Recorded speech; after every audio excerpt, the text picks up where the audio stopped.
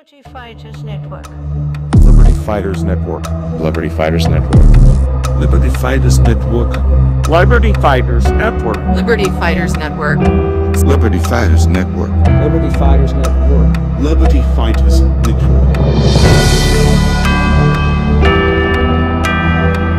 Liberty Fighters Network. Liberty Fighters Network. Liberty Fighters Network.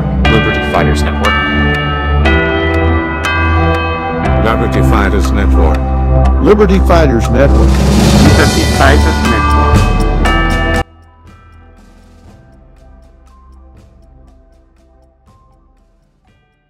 Goeiemôre mede strydgenote en burgers. Ja, dit het nou weer daai tyd van die jaar geword wat ek graag oor die skynheiliges tussen ons wil gesels. En ja, wat kan ek meer sê?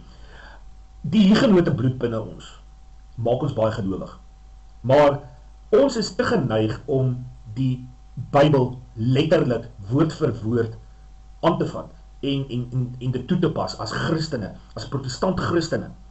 En ek self is 'n groot Christen by myself, maar ek is nie 'n skynheilige een nie. Ek gaan nie vir jou kom preek en sê vir jou wat jy moet doen en hoe jy dit moet doen nie. Want ek glo dat op die einde van die dag is dit een, en dit is God wat gaan oordeel vel.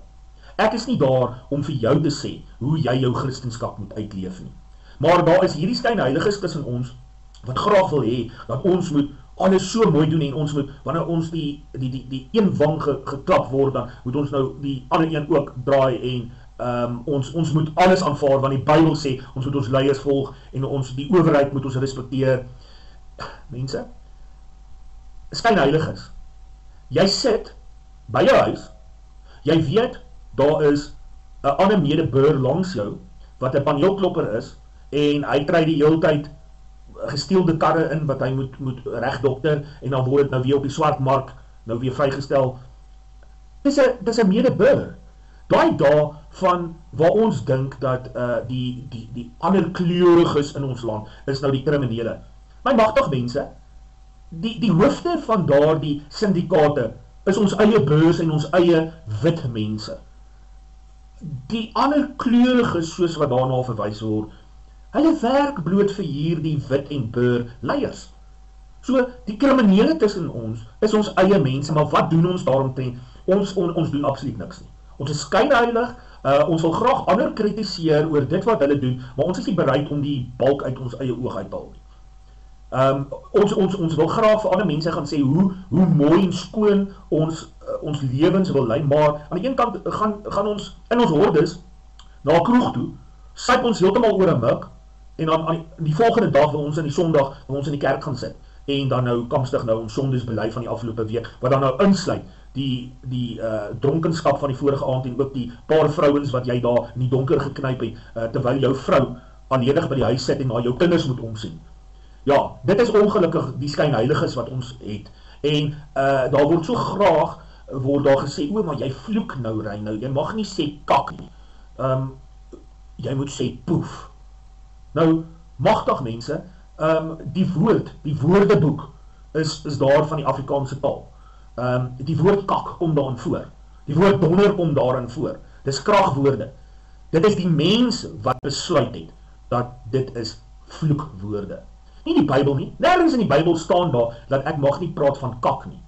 Nergens daarin staan dit nie. Ek het dit nog nie gelees nie. Daar staan wel dat jy mag nie die Here jou God se naam uitelik gebruik nie. Dit is wat daar wel in staan.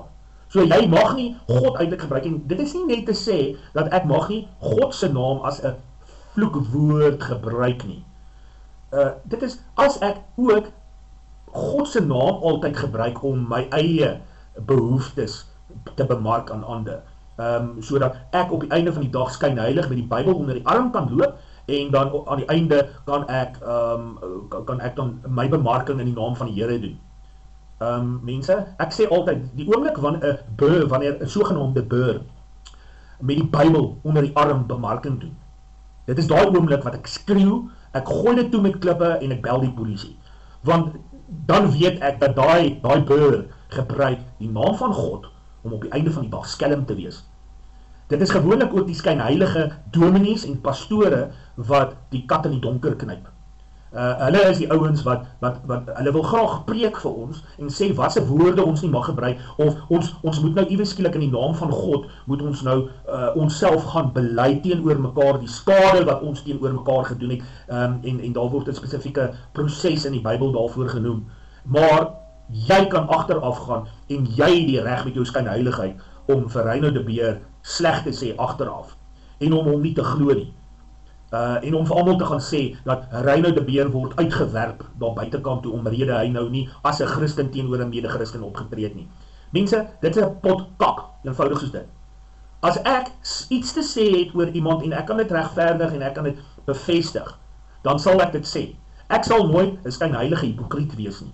So, asseblief, julle daar buitekant wat nie hou van dit wat ek sê of hoe ek dit doen, jy is welkom om aan die einde van die dag na 'n ander groepie toe te gaan en kyk hoe hulle vir jou tot die bitter einde veg.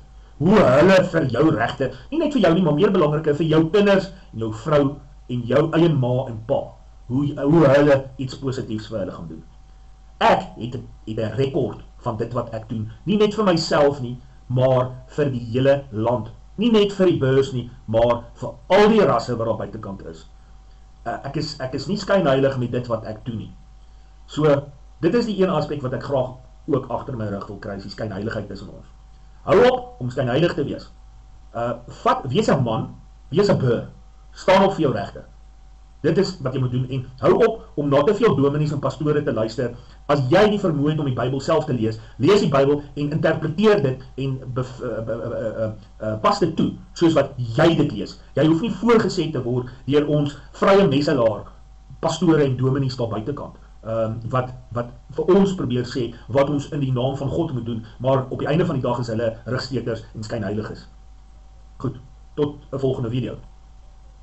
Liberty Fighters Network. Liberty Fighters Network. Liberty Fighters Network.